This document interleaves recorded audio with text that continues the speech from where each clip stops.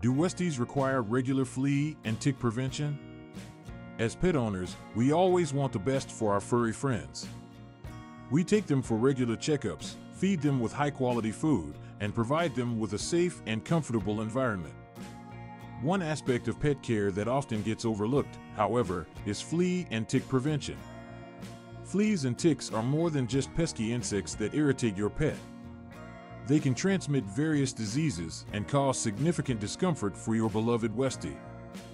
Therefore, it is essential to understand whether or not Westies require regular flea and tick prevention.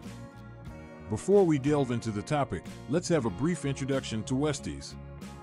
West Highland White Terriers, also known as Westies, are small but lively dogs with a distinctive white coat.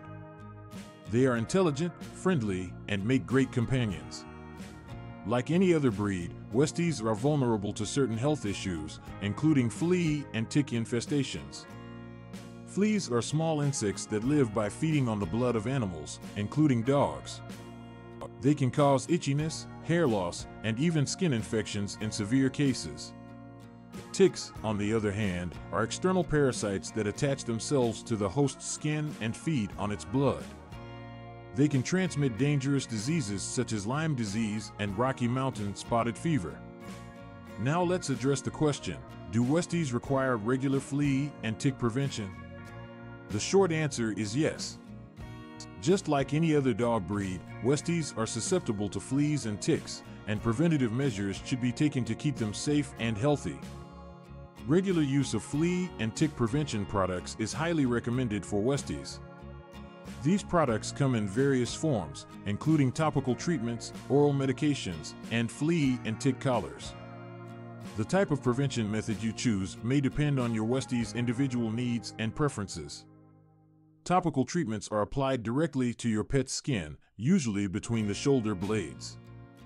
They work by killing and repelling fleas and ticks, providing protection for a certain period.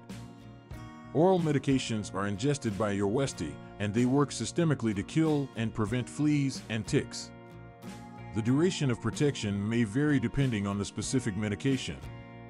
Flea and tick collars, on the other hand, are worn around your Westie's neck and release chemicals that repel and kill parasites. These collars provide continuous protection and are a popular choice for pet owners looking for a long-lasting solution. Apart from using preventative products, there are other steps you can take to minimize the risk of flea and tick infestations.